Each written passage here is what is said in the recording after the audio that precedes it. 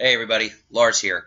Time for the very last video we're going to have for Python methodologies for data science. There's only one review video that I do for Unit 6 because, as I've said, Unit 6 is kind of a survey. It's more exposure to some of these concepts than really digging in and working with them. I mean, I hope you have the time to take some of the code that you do in the slides. Like I know we talk about data structure called stacks, and we actually do a pretty popular computer science problem when you first learn about stacks. You take postfix numbers and solve equations with them. And we do this with stacks. So take a look at that code and run it if you'd like. If you want to get involved with it, Google it, go to Wikipedia, look up all these things, play around with some code. It's similar to when you learn statistics. You will sit there and the first time you have to do confidence intervals, you will do all the math yourself and add things up and boom, boom, boom, and do it. And then when you're done, someone will look at you and say, hey, you never have to do that again. Now you can use R or SPSS or SAS or whatever. Well, it's the same thing with a lot of these data structures. When you take that second class, when you go to university for a computer science education, it's data structures, and you learn about stacks and queues and binary trees and hash tables and dictionaries, associative arrays, blah, blah, blah. Linked lists and such, and you code them up yourself and you get them working and you understand the inner parts of them and how they're working. And then when you're done, computer science educators laugh and say, okay, you never have to do that again, because all of these structures are in libraries.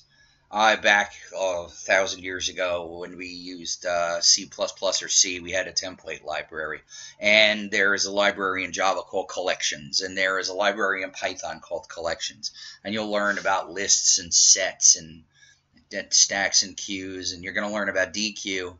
And you're going to learn about all these things in this unit. So you learn a little bit about data structures, and then you find out, hey, they're already written for you. So you can just go grab them and use them, like, so many tools in your toolbox now. The summer went by so fast with this class, but you're Python programmers now. It's pretty cool, right? It's only today's the 4th, so it's only really been 2 months. We started the day after Memorial Day. What was that, the 31st or the 30th? So all the month of June, all the month of July. 2 months. Went quick, right? All right. I am up against it because I had to produce a bunch of reports about my lab, and I had to do some other things, and tomorrow morning I have to drive to Lake Wallenpaupack to see some old college friends and do some things up in the Poconos, and I don't know when I'm going to get back, so I'm scared that you won't have a review video to look at until Monday or Tuesday. So what I decided to do, I don't know, you can see my clock is 20 after 11 at night, as I went back and I grabbed an old lecture. I grabbed an old lecture from 2016. It's a good one, though. That's going to go over all the data structure stuff. So you watch that, and then come back afterwards. We'll do a couple announcements, and then that's going to be it. I'll save the dates for the announcements, but we're a week and a half away, and we're going to be done. All right? It was a good class. So you watch this lecture on data structures, and I'll be back after the lecture ends. All right? All right. See you soon.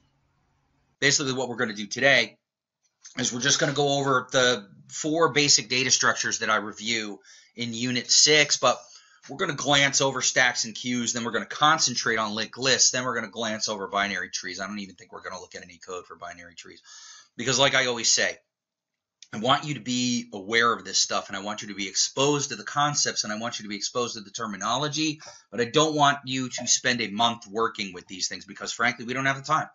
I mean, you have been exposed to imperative Python, object-oriented Python. Now you're getting data structures. You've seen data science concepts along the way. It's only been, it's only 15 weeks. There's only so much we can do. So I do want you to see these data structures. And like I told you, if we were in that class, companies are interested in making sure that when people come bouncing out of an analytic master's program, business of science, they do know a little something about data structures, and they do know something about linked lists. So we'll concentrate on that. All right. But first, let's look at stacks and queues. I think I have the Ludum Dare. I will tell you about that later. That's going on right now. That's actually a game jam, but we will deal with it later. I could just leave this up. Stacks and queues. A stack as a data structure stores our data just like a Pez dispenser does. Okay. what we do is when we have something we want to save, we push it to the top of the stack. So as you can see, all those items going in this drawing here, we're putting a 31 in the stack. So then when we pop the stack, the first thing out will be the 31. Okay, last in, first out, just like it says down here. So if you wanted to get that A out, you'd have to pop the B, pop the 12, pop the 3, and then you would finally be able to get access to that A. This, in a computer science context, if you think about it, is just memory. It's remembering what I did before. What did I do before that? Okay, what did I do before that? And it's kind of a way when we do tasks in computer science, it's, okay, I'm doing something. Well, let me go look if I need to do this. Oh, I do. Push this stuff to the stack, go do what I have to handle. Then when I come back, I pop the stack, and my old task is right there for me to do. Stacks are like ways computer scientists in the 50s and 60s and 70s dealt with memory, with remembering what I was doing the second before I was doing it, okay? Which differs ever so slightly with the next thing we are going to look at, queues. A queue is less about memory and more about scheduling, because a queue, you don't do a push and a pop with a queue, you do an insert and a delete. And when you use a queue, you use first in, first out. So it maintains the order of which things entered the system. And if you think temporally, things enter the system either before you or after you. So by using a queue, you kind of maintain order.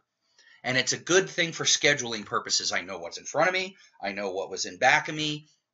And if you want to do scheduling like what we do with operating systems, if you write operating system code, you have jobs, and those jobs have to be scheduled, and they have different priorities. So what you do is you put those jobs in a queue, and if they all have the same priority, then you run them in a row. What came in first, then run that. What came in second, then run that.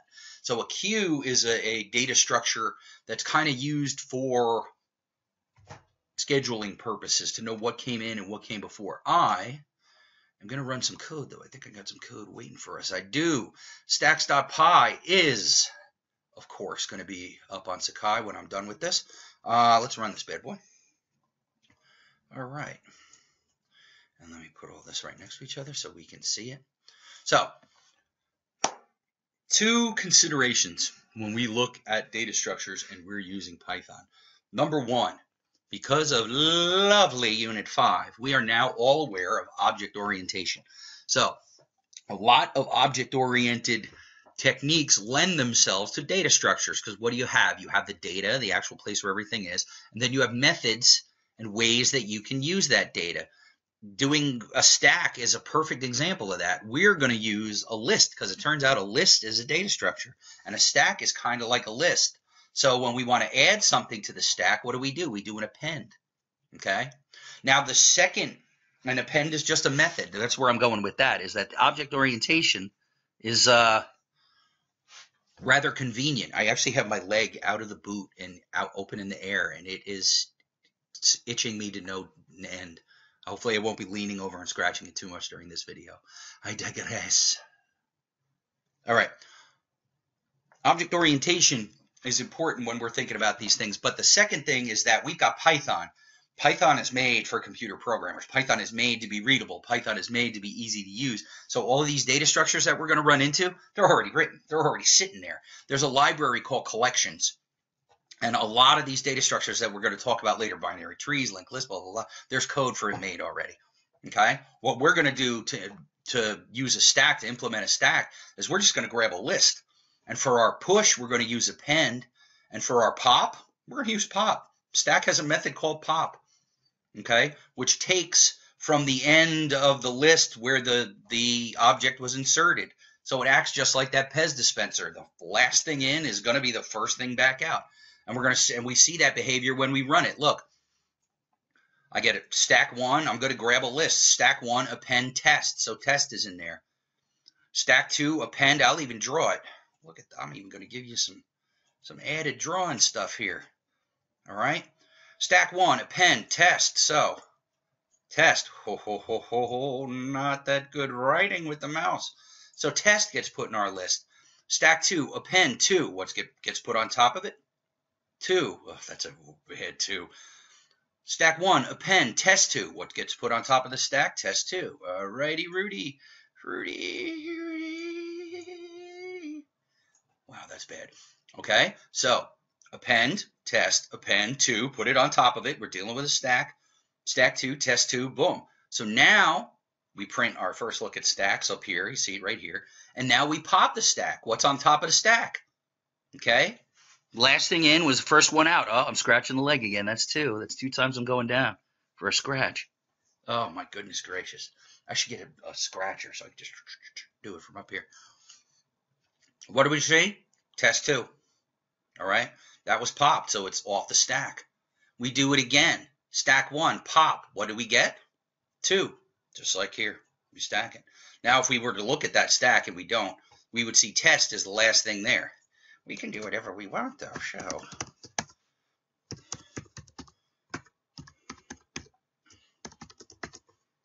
Now, if we rerun it, we pop that test right out of there. So we pop the last thing right out. Okay? Whereas if we use queues, now queues are a different beastie. When I do queues in Python, I import a class called DQ, and I get a DQ object, okay? And then I use it as my queue. If you go online, I'm not going to go crazy about it, but if you go look at collections and you go look at DQ, you'll see that's what you want to use if you use a queue. So what do? I add test. That's bad. Then I add my 2. Then I add test 2.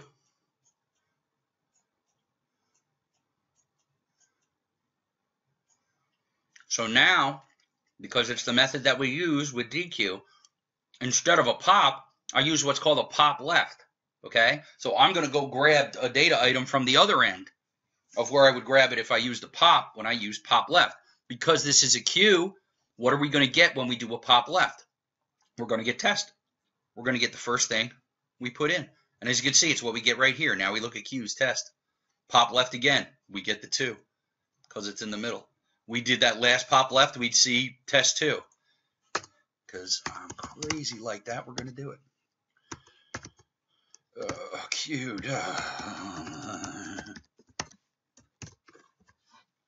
Run that baby again. Look, test 2. So that was out there. All right? So do not save that. So that's how we're using stacks and queues. A stack is a Pez dispenser. The last thing we put in is the first thing that's coming out of that bad boy. We use it for memory and remembering. Okay? Queues for scheduling. It remembers order in a temporal sense. What came before me? What came after me? Okay? The first thing I put in, test, is going to be the first thing that comes out. FIFO. LIFO, FIFO. Okay? So those are the simplest data structures. There are always, like I've said before, you go to university for computer science education. First thing you're going to get is intro, some simple topics, some analysis, algorithms, sorting and searching, recursion. You'll learn your first language. It's a lot of stuff, actually. Second course is always data structures. It used to, when I was a kid, it was the weed out. If you couldn't hack data structures, then you weren't going to be a computer scientist. And that's almost always you start with stacks and queues. That's an easy way to ease people into the idea of, oh, okay, there's different ways we can organize our data. And when we organize our data in these certain ways, then there are time-tested algorithms that we use. In your slides, I'm not going to do it here, you see how I show you how you can do equations with Polish notation and use stacks to separate the operators and the operands and actually create a little calculator that does, you know, calculations for you. There's different algorithms and things like that for stacks, queues, for all of these data structures. All right? So that's pretty much the skinny on stacks and queues. I'm going to keep moving because this is going to be a long video if I don't get my rear end in gear. I am going to put stacks.py up for you in your resources. Now, I think what I want to do next is I want to go grab a drawing surface again. Let me grab red ink. And we are going to talk about the third data structure we want to talk about in this video, linked lists. This is the story. First thing we're going to do, I guess, is that a linked list introduces the concept of something called a node. And a node is where your data isn't just one single entity anymore. Your data is inside of a package that carries it. And this package comes with extra information almost and metadata. In the case of a linked list, you would have a node and it would have two sections to it, okay? You would have what's called your payload or your data in one part of the node. And then in the second part of the node, you would have something called a pointer. And the pointer, all it does is it points to the next item in your list. So this, I'm just going to do the N. I'm not going to do the whole word. This is a node, okay? So this is the story. Back in the day, you had a list. We call them arrays. And if you wanted to store your data, you would have your array and you say, I have a 2. Okay, I'm going to put 2 in the 0 spot. And then I have a 3. Okay, I'm putting 3 in the 1 spot. Okay, I have an 8. So I'm going to take an 8. There's a badly drawn 8. And put it in the 2 spot and everything is good. And this is the way we're going to do our memory. There's a problem with this. And I'm going to take this away. Back in the old days, memory was scarce. It was not as plentiful as it is these days. So it was difficult sometimes to get a lot of different memory spaces. And it was especially difficult if you knew you needed a lot of memory, if you needed 2,000 spaces or 3,000 spaces. Storing data the way that I just showed you is putting data in what we call contiguous memory, memory that is next to each other and right there waiting to use. Well, it turns out that there wasn't a lot of memory to use, and as computer programmers, people were looking for techniques and ways to utilize all of the memory that was out there. So one of the ways people handled memory management was with these linked lists, because linked lists don't require your data to be contiguous. Let's say I have a node here, I have a node here, okay? And it could be anywhere in memory. I'm going to do one more. I'm going to put one more right here. And these D's just mean data for payloads, okay? All right, let's say I have the top portion of my linked list right here. That's usually called a head. We're going to draw it a little better next time. And let's say it points to here. So now this is the second item in my linked list, okay? And then let's say this one points here. So that's the third item in my list. Then this one points here, okay? So now I have 4 items in a list, and they're not next to each other in physical memory, but logically they're next to each other because I had data, then I said where to go to get the next one. Data, where to go to get the next item. Data, where to go to get the next item. So if I want to add to this list, it's real easy. I can go get a memory location anywhere. Okay, it could be anywhere in memory that I get a new location, and all I do is I go to my last node in the list and I make it point to this, and now I have increased my linked list by 1. Okay, it's that simple. And because the data doesn't have to be contiguous, I don't have to tell the program beforehand how many spaces I used. So I don't have to allocate that memory. I can do it on the fly. This was called dynamic memory allocation. And by utilizing linked lists, we could do dynamic memory allocation. Oh, I ran into a spot where I need some memory. Well, now I can automatically go get it. Okay? As you can probably imagine from looking at this drawing, it's easy to delete something. If I want to say delete this item right here, what's currently the third item, all I have to do is break this link, okay, and have this item now point to this one, all right? You're never going to look at this now. That's dead out in space. Don't get me started on talking about garbage collection with C++ and Java. But this guy's out in space right now. First item up here on top points to the second item. Second item right here now points to this item. So in essence, you've deleted this, okay? Now let's say I want to insert an item. Let's say I have a new item and I want to insert it in between the first two. Well, what I do is I break this, and I take this and I point it at this, and I take this and point it at this. Done. So now this is no longer used. I go from the first one down to this one. Let's give it some data. Then up to this one. That's been deleted, so now I go down to this one and then down to this one. So that's the concept. Look how that looks like a child drew it. That looks like a little kid drew that drawing. So that is the basic concept of a linked list. I'm going to get rid of this. I'm going to start from scratch. Watch me work. Don't save. So from a programming standpoint, with object orientation, we want to do two things. We want to get two objects here, and I'll show you the code in a second.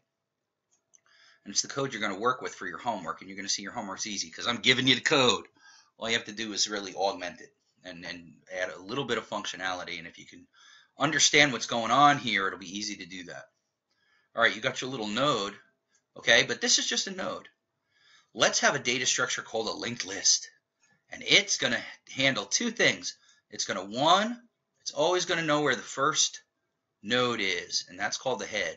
So we're going to make sure it knows the location of the head. And the second thing we're going to do is we're always going to know how big we are, okay? We're always going to know the size.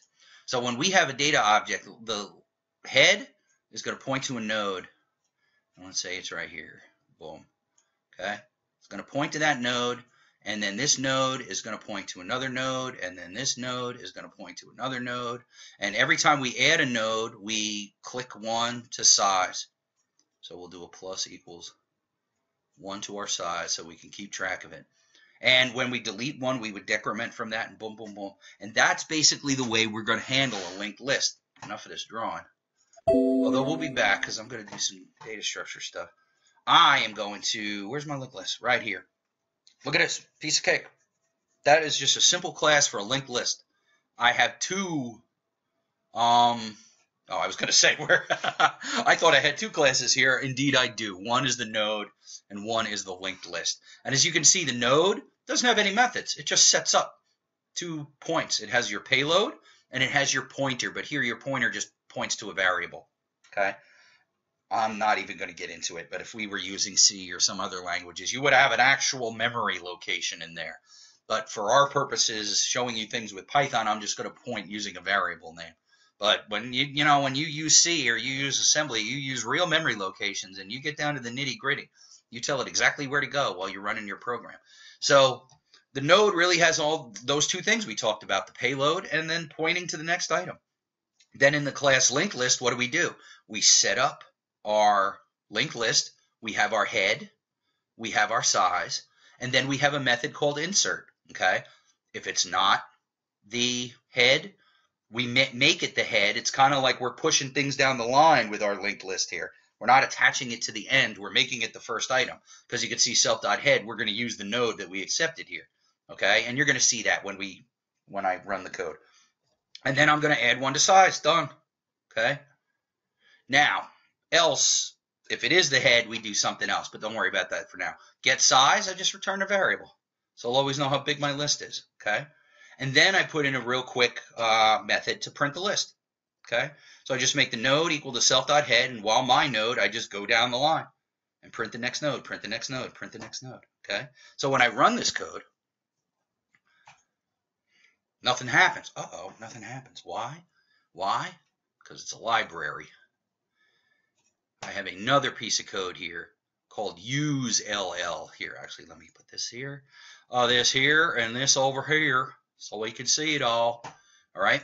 I have a thing called use linked list over here. So I grab the linked list and I import it all. And I grab one, I put it in something called my list, and then I use the insert and I start putting names in there. These are names of kids from the place where I used to teach enrichment students who were in 7th and 8th grade in New Brunswick. Good kids. You'll see I make a node of the payload Lars, and then I insert it in the list. So just like here, I'm giving it a node because that's what it wants. How does it know what a node is? Because it's right here. It's defined. Okay. I do the same here with Alex. Then I run get size. What does get size does? It just returns self.size. So now if I run this, you see 2, 3, Abby, Michael, Alex, Lars. So let's take a look at that. Well, actually, let's look at the code to look at that. What am I doing here? I'm inserting Lars, I'm inserting Alex, then I'm doing a get size. Get size returns 2, because I've only got 2 things in there. I insert Michael, I do a get size. Now there's 3 things in there, see? Then I use my print method. Print the linked list. What do I print? Abby, Michael, Alex, Lars. You see the order in which it prints it? It looks backwards because it's taking this and it's making it the head of the list. So it's basically pushing it down, pushing it down. It's almost like, sort of like a stack behavior in our linked list, which is fine. I mean, if you think about it, the stacks that we're doing are lists, but there's nothing saying that you can't implement a stack on top of a linked list. Oh boy, that's confusing. I don't want to confuse you. But there's nothing stopping us from doing that. So technically, the second thing in the linked list is Michael, because Abby's the head now. Abby's the last thing we put in. Abby's the head. Second thing is Michael. Third thing is Alex. Fourth thing is Lars. Okay, that's going to come in handy for you because I am going to give you a homework assignment where you're going to have to print. I think you're going to have to print the second thing or the third thing or something like that. I forget. But I'm not going to do your homework for you. But I mean, what if I just did this? Just to be a joker. Every time I go through, nothing happens because it is a library. What if I came here and reran it? Oh, look at that. Interesting. So now I print 1, 2, 3, 4. I print it down the line. Okay? That might come in handy. I'll even leave that there. Did I save it? Yes, it did. And I'll put linked list and use LL, which is use linked list, up in your resources for you. You're going to have this code. I'm giving you this code. So you'll have a linked list to use and play with and play with the code and to see how it works, okay? And then when you do your homework, I do believe the homework is just going to be find the second item and print the second item. And I think you might be able to do that by looking at this. Yeah? Yeah? Okay. I can't remember. I think the extra credit assignment is to use another data structure in order to print the linked list backwards. So think on that one. If you read the slides and look at this video and think about things clearly in your head, you should be able to do it in 3 minutes. All right? But it's for extra credit, and if it's breaking your brain, then don't worry about it. All right? All right, so that's linked list. I'm putting all this up on resources for you. You're going to be good to go when you have that. The last thing we're going to talk about, and I'm not even going to do any code with it, is binary trees. Now, you already are familiar with the concept of a node now because we are experts with linked lists. But you've got to remember, that's not the only kind of node there is. There is another kind of node. The node of a binary tree. And that node has the payload in the middle. And then on the left side, you have a pointer. And on the right side, you have a pointer. And on either side of these, they're called leaves. And they point to another node. Data, boom, boom. And they point to other nodes. Okay? You see what's going on here? So classically, when we see a binary tree structure drawn, we see something like this, where each of these little dots is a node in the binary tree.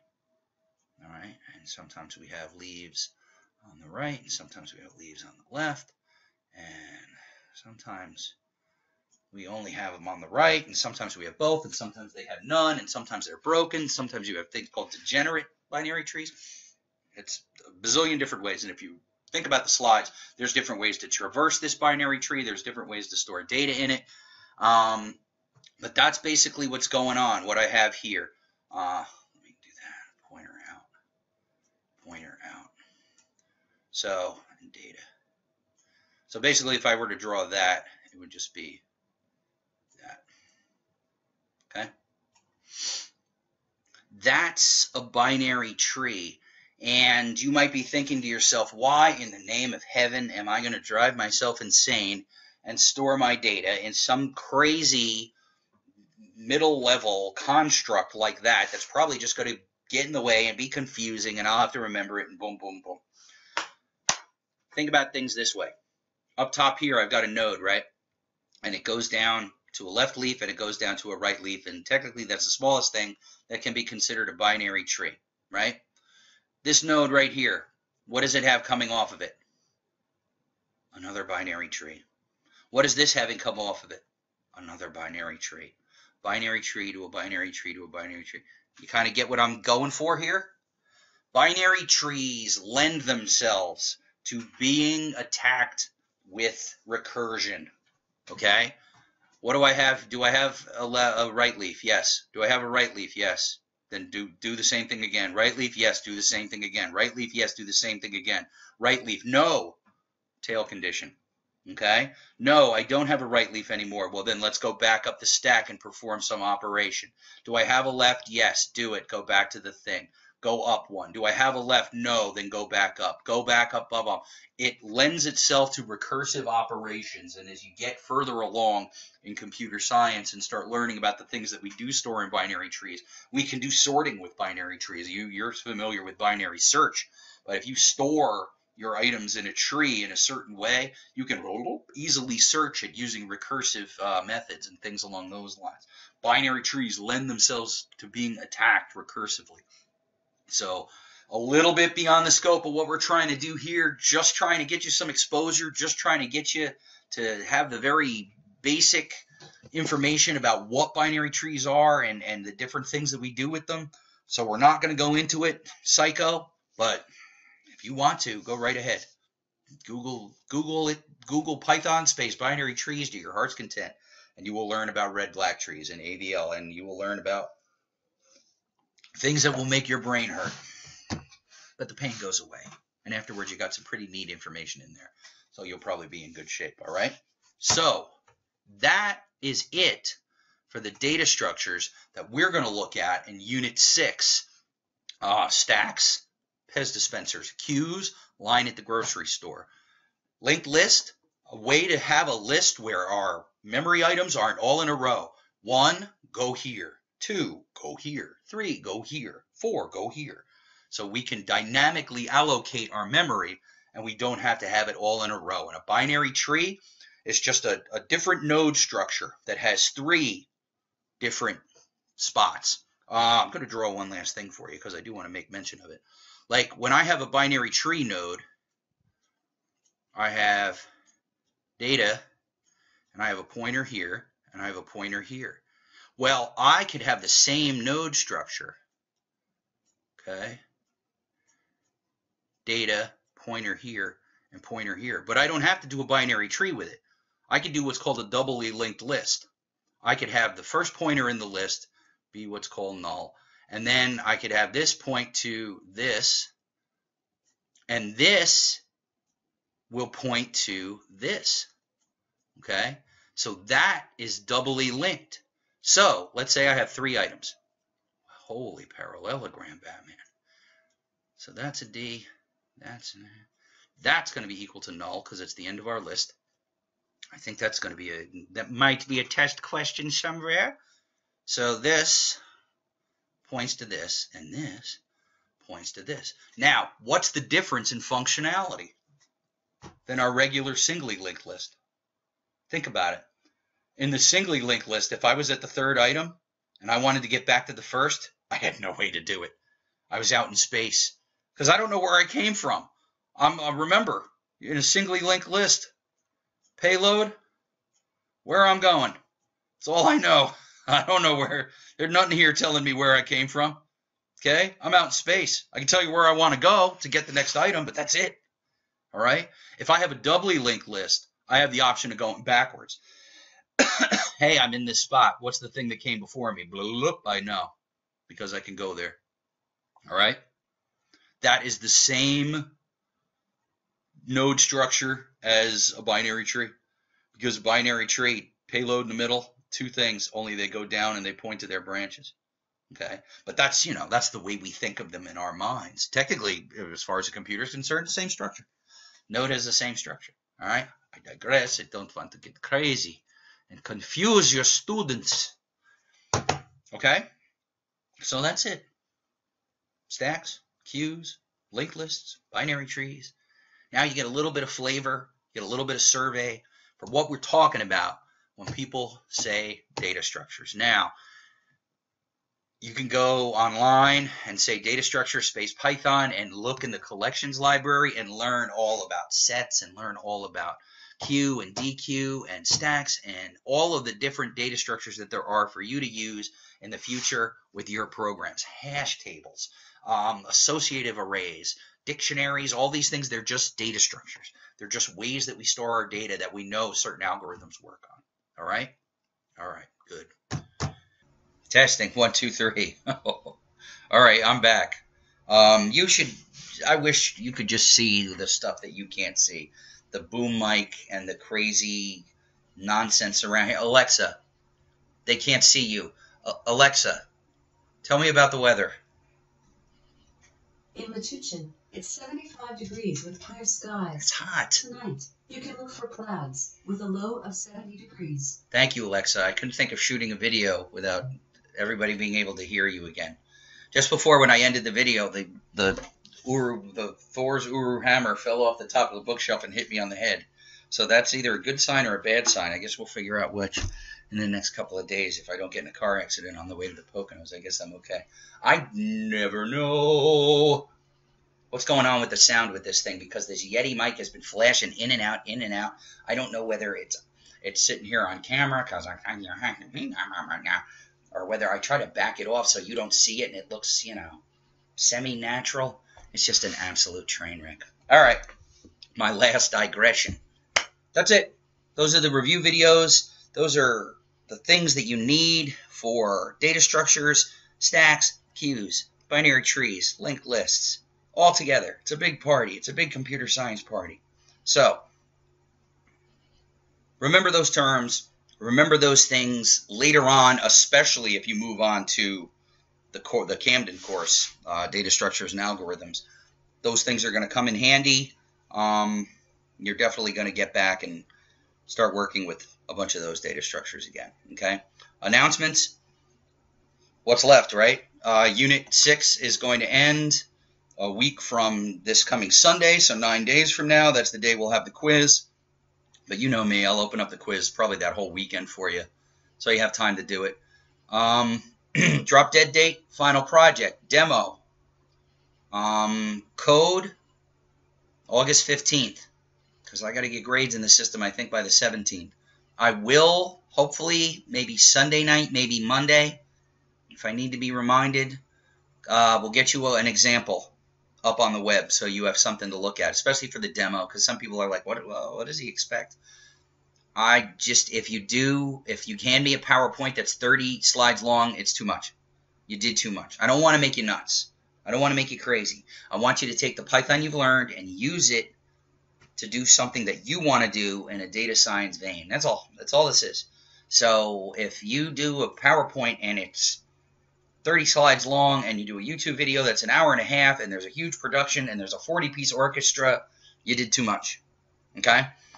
That said, don't just give me one slide. Here's my project. I like it. Look at it run. That's no good either. So you know what I mean. Anywhere from 8 to 10 slides. Show it working.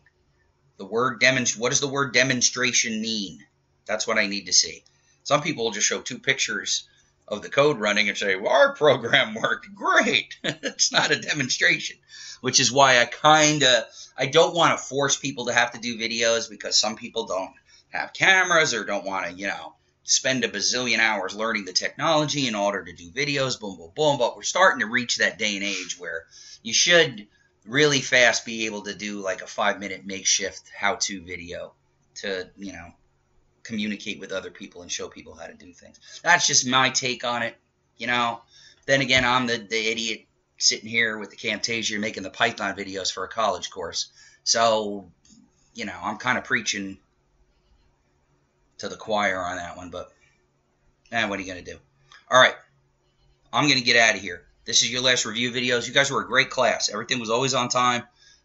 Good, thoughtful questions. Good bunch. Well-attended classes. Can't say enough about you guys, especially for a summer, because I know. I used to be you, and I used to hate it when you took a summer course and it wasn't truncated, because I don't want you to get cheated. I gave you exactly what a 15-week fall or spring semester class would have gotten. You got everything. If you talk with colleagues and fellow students who took the course during a regular semester, you're going to talk about the same things, because you got the course in all its glory, in all its naked glory. All right? All right, then I'm going to get out of here. You know me on Sakai. I'm going to hit you with a bazillion dates up to the end. But basically, it's just Unit 6. One programming assignment, simple course review for the forum post, one video to watch, and then you spend the time with your final projects. You be good to your group mates, and you get everything done on time, and then you enjoy the last couple of weeks of your summer. And then we get started again because September's almost here. All right? Then you guys be good. Thanks a lot for being a good class, and I'll talk to you soon. All right? If you ever need anything, biglars@cs.rutgers.edu. And you know, once you're one of my students, you're always one of my students. So you're more than welcome at the cave anytime you want to come by. All right? Good. Then I'll talk to you soon. Bye. Did you hear that cat out there? That's a little bizarre. The cats start wailing when the video ends. That's not good. That's how horror movies start. All right. I'll get out of here. Yeah, babe.